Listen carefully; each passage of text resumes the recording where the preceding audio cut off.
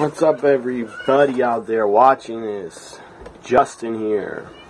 Follow me on Twitter if you like at TNA Guy. Also, you can follow me at NXT Guy.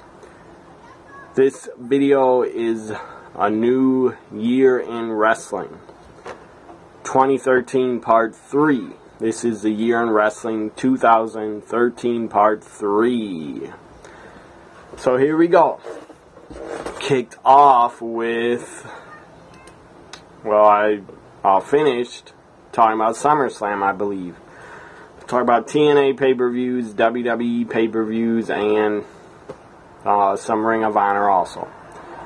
So, after SummerSlam was Night of Champions 2013. The pre-show match was Primetime Players defeating in a tag team turmoil match for the WWE tag titles. Primetime Players, Darren Young, Titus O'Neil defeated the last team, the Real Americans, Antonio Cesaro and Jack Swagger with Zeb Coulter. I forgot about the Real Americans. They were a pretty fantastic, pretty damn good tag team for the short time they were together for, I don't know, a couple months. I think they were still even together at WrestleMania 30 in 2014. So now the main event matches for Night of Champions. I'm not going to run down every match because that'd take too long and it'd be pretty boring. So I'm going to just talk about the main events. For the WWE World Heavyweight Championship, Rob Van Dam defeated Alberto Del Rio by disqualification, so Del Rio retains by DQ. But Rob Van Dam won the match.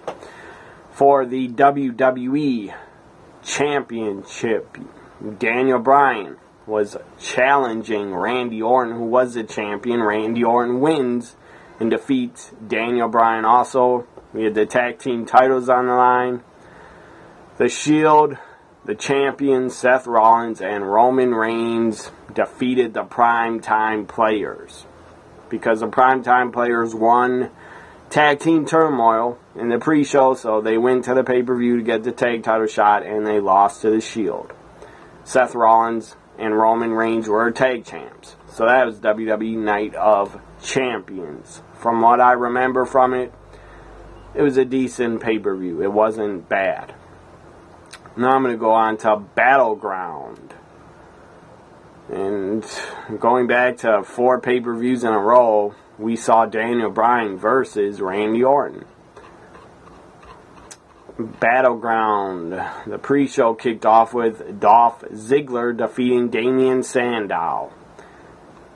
Those matches and their feud got pretty old. For the WWE World Heavyweight Championship main event, Alberto Del Rio, the champion, defeated Rob Van Dam again, but this time it was a hardcore match. For the WWE World Heavyweight Championship, Alberto Del Rio retains again. So good for Alberto. Now for the WWE Championship, first we saw the Rhodes brothers, Cody Rhodes and Goldust. They were with Dusty Rhodes, their father. This was a great tag match for the tag titles. Since Cody and Dustin Rhodes won, they were reinstated by the WWE. If the Shield would have won, Dusty would have lost his job as NXT trainer. And the Rhodes family would have been terminated from WWE if the Rhodes brothers lost. But they won, and they defeated Seth Rollins and Roman Reigns. They were with Dean Ambrose.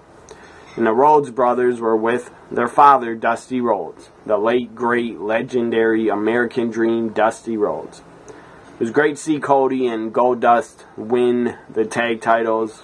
They would hold on to them for a pretty long time. At least a couple months, I think. They were good tag champs, were Cody and Goldust. The crowd really popped, really marked out when Cody and Goldust won the tag titles. It was a great moment at Battleground 2013. I believe it was the first ever Battleground. was in 2013. Battleground 2016 is actually on the day of my birthday, so that'll be fun to watch it on my birthday. Main event was for the WWE Championship. Also, we had CM Punk defeat Ryback. Ryback was with Paul Heyman for some reason. I don't know why they put Ryback with Paul Heyman. I guess to get him over as a heel, but it didn't work. It was stupid. It was weird. They even cut a promo together where Ryback ended up, or Paul Heyman ended up kissing Ryback on the cheek. That was weird. Main event was Daniel Bryan going against Randy Orton for the WWE Championship. The match ended in a no contest. So that is Battleground 2013.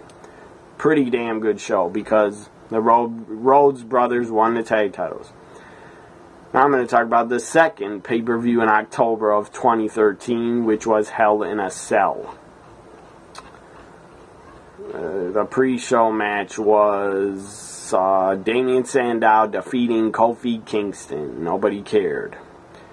Main event was one of the main events for the World Heavyweight Championship. John Cena defeated Alberto Del Rio, so John Cena won his 10th, 11th, 12th, 13th, 14th, 15th world title, whatever, how many he won in 13. Or whatever the number was up to. John Cena becomes a world champion again. Other matches, or the main event was, again, we had a tag team title match with Cody and Goldust defeating The Shield, Seth Rollins, Roman Reigns, and the Usos in a triple threat for the tag titles. That was a good match. Main event, Randy Orton defeated Daniel Bryan again.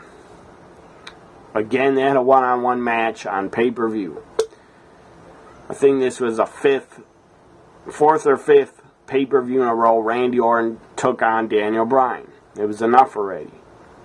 And Daniel Bryan could not win the big one yet until WrestleMania 30. It was a Hell in a Cell match for the vacated WWE Championship was vacated. Shawn Michaels was the guest referee. Shawn Michaels had a lot of history with Daniel Bryan because he trained him. But Randy Orton wins and defeats Daniel Bryan in the Hell in a Cell. And we didn't have any other we did have another Hell in a Cell match.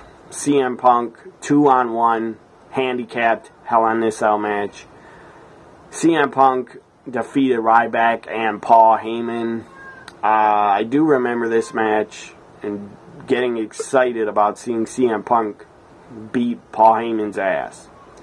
I think he did end up beating him with a Singapore cane on top of the cell. Or maybe Punk was beat with a Singapore cane. I don't really remember because 2013 was a long time ago. And since 2013, I probably have seen 1,000 other wrestling shows.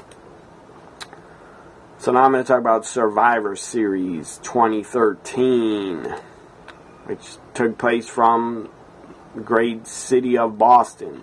Great wrestling fans in Boston. I love Boston. Great city, great, passionate, hardcore WWE fans there. Pre-show match was The Miz defeating Kofi Kingston. Again, nobody cared. Up first on the pay-per-view was a traditional Survivor Series elimination match. We had The Shield, Dean Ambrose, Seth Rollins, Roman Reigns. They debuted at the 2012 Survivor Series. So now The Shield is back. It's their 1-year anniversary in the WWE. The Shield and the Real Americans defeated the team of Cody Rhodes, Goldust, the Usos, and Rey Mysterio. Pretty good elimination Survivor Series tag match. For the Intercontinental Championship, Big E Langston, he was the Intercontinental Champion at the time, defeated Curtis Axel in a traditional Survivor Series elimination match. Total Divas, a team of the Total Divas, Natalya, the Bella Twins, the Funkadactyls, JoJo. For some reason, I don't know why they had JoJo ever wrestle, because she was no good. Eva Marie was also no good and not ready in 2013. But they put JoJo and Eva Marie on Team Total Divas. Team Total Divas defeated the team of the True Divas, AJ Lee, Tamina, Caitlyn, Alicia Fox, Summer Rae, Rosa Mendez, and Asana. So it wasn't a very good Divas elimination tag. It just wasn't. It was very sloppy, a lot of botches. It was not good. Mark Henry defeated Ryback on the pay-per-view. Nobody cared. John Cena defended the World Heavyweight Championship and defeated Alberto Del Rio. Nobody really cared about their feud. At least I didn't. I was bored by Cena versus Del Rio. Tag team matchup. This was pretty damn good shit. CM Punk and Daniel Bryan defeated the Wyatt family, Luke Harper and Eric Rowan, with Bray Wyatt. That was good. Punk and Bryan made a great team against the Wyatts. Main event was pretty damn lame. For the WWE Championship, Randy Orton defended. Nothing against Randy Orton. I'm a fan of the guy. But I'm not a fan of the Big Show. And I'm not a fan of Orton versus the Big Show ever. Randy Orton defending the WWE Championship defeated the Big Show. Thank God Big Show didn't win. That was Survivor Series 2013. Pretty good pay-per-view. Not every match was good, but it was good enough. Now on to TLC 2013. The final pay-per-view of 2013 for WWE. Pre-show match was Fandango with Summer Rae defeating Dolph Ziggler. Main event for the World Heavyweight Championship and WWE Championship. It was a tables, ladders, chairs match to unify the World Heavyweight Championship and WWE Championship. So both titles would be unified. Randy Orton, this was a pretty good TLC match. Pretty entertaining, pretty good match. Orton and Cena, in their careers in the WWE, they both have had a pretty damn good rivalry and a pretty good feud. Randy Orton, the WWE Champion, defeated John Cena, the World Heavyweight Champion. I believe there was interference. I don't remember how and who interfered, but I believe there was interference. So that is TLC 2013. Pretty good pay-per-view. Also, other matches in a 3-on-1 handicap match. CM Punk actually defeated the entire Shield. CM Punk defeated the Shield, Ambrose, Rollins, and Reigns. That was pretty good. Also in a Fatal 4-Way for the tag titles, which was also pretty good. Cody Rhodes and Goldust, the tag champs, defeated Ryback and Curtis Axel. I believe they're called Rye Axel or something like that.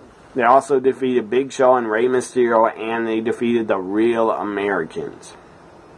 So TLC 2013, in my opinion, was a bit better than Survivor Series. So now I'm going to talk about TNA pay-per-views. And TNA's Bound for Glory 2013, which was the last TNA pay-per-view of 2013, I believe. Up first, it was on the kickoff or pre-show of Bound for Glory 2013. It was a tag team gauntlet match for the TNA tag team titles. The winner of the match would later get a tag title shot. The Bromance, Robbie E. and Jesse Goddard, defeated Chavo Guerrero and Hernandez, and they also defeated Bad Influence, Christopher Daniels and Kazarian, and they also defeated Eric Young and Joseph Park. So the Bromans would get the tag title shot later at Bound for Glory. Now on to the pay-per-view matches. Ultimate X match for the TNA X Division Championship. Chris Sabin with Velvet Sky, who was his girlfriend at the time. Chris Sabin was dating Velvet Sky. Now I believe Bully Ray is dating Velvet Sky. Good for him. Velvet Sky is sexy as hell. So good for Bully Ray. I hope they're happy together. Chris Sabin, the champion, or Chris Sabin, the challenger, defeated Manic, who was the X Division champion. Manic is T.J. Perkins. He will be in the Cruiserweight Classic for the WWE. Will Manic. Also in the match was Austin Aries, Jeff Hardy, and Samoa Joe. They were all in Ultimate X. It was a pretty good Ultimate X match for the X Division Championship. Chris Sabin wins the X Division title. Now on to the tag title match. The Bromans defeated Gunner and James Storm to win the TNA tag titles. In a three-way match for the TNA Knockouts title, Gail Kim defeated ODB and Brooke Tessmacher, Brooke Adams, not Brooke Hogan. So Gail Kim becomes probably a 4 or 5 time Knockouts champion at the time. In a pretty damn good match, Bobby Roode defeated Kurt Angle. They had a great match. It went 20 minutes. Or went almost 21 minutes. Another good match. EC3 making his Bound for Glory debut. Ethan Carter III defeated Norm Foreman. I don't know who Norm Foreman was. I think he was a job guy that TNA hired for some reason. Or they used him a couple times on Impact, Norm Foreman, and then they never used him again. Magnus defeated Sting. That was a damn good match and entertaining. And the main event was a no disqualification match for the TNA World title. AJ Styles defeated the TNA World Champion Bully Ray. Bully Ray was with Brooke Adams at the time as his manager, and I believe he was still in Aces of Eights and the leader of Aces and Eights. But AJ Styles defeated Bully Ray and won the TNA World title. I was really happy for AJ. So that was TNA Bound for Glory 2013. I don't think they had any more pay-per-views. Bound for Glory was their last pay-per-view of 2013 because in 2013, TNA only did 4 pay-per-views. Because they cut way down. After 2012, TNA didn't do every month pay-per-views. They still do pay-per-views every month, but they're one night only pay-per-views. So now I'm going to talk about Ring of Honor 2013 pay-per-views. Or I last talked about Ring of Honor's, I believe it was, which show was it?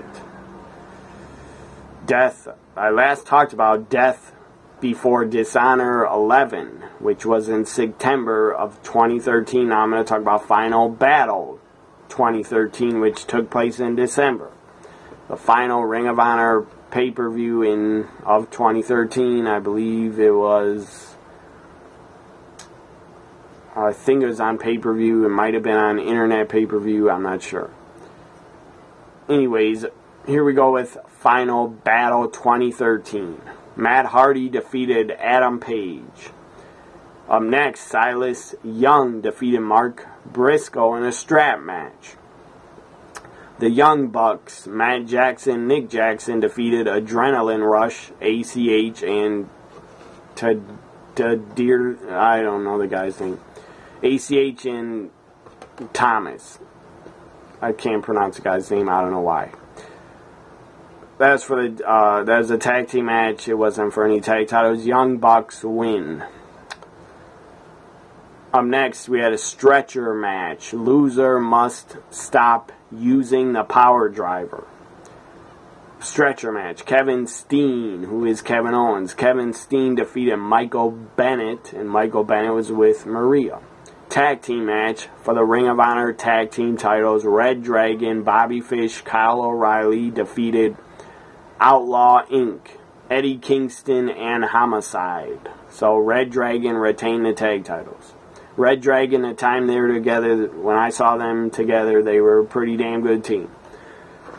Up next, a singles match for the Ring of Honor TV title. Tommaso Ciampa defeated Matt Taven, who was the TV champion. Matt Taven is with Truth Martini and the Hopalong Hotties, whatever their name was.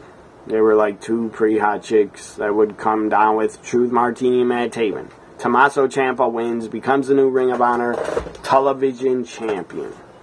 Now Tommaso Ciampa, Kevin Steen are doing good things in WWE. Tommaso Ciampa's in NXT, signed to a contract. I believe Tommaso Ciampa's also can work indies still when he's in NXT. Or he's allowed to work some independents. Tag team match was up next. BJ Whitmore and Eddie Edwards defeated Jay Lethal and Roderick Strong. That was a good tag match. Main event was a three-way for the Ring of Honor World Heavyweight Championship. Adam Cole, the Ring of Honor World Champion at the time. Adam Cole defended against Michael Elgin and Jay Briscoe, and it was a damn good three-way.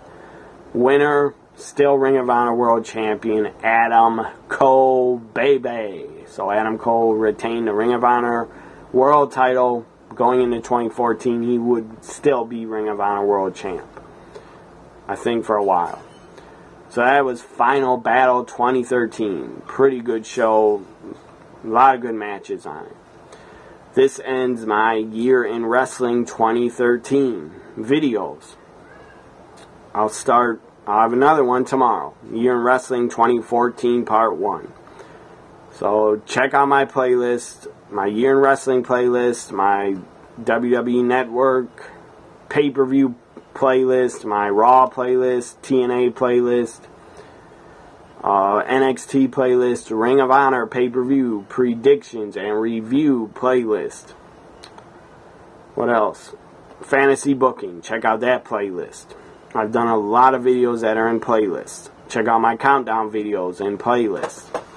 Hope you enjoyed this video. Follow me on Twitter. Again, at TNA WWE Guy and at NXT WWE Guy. Subscribe to my YouTube if you don't already. Subscribe to my YouTube. This was a Year in Wrestling 2013 Part 3.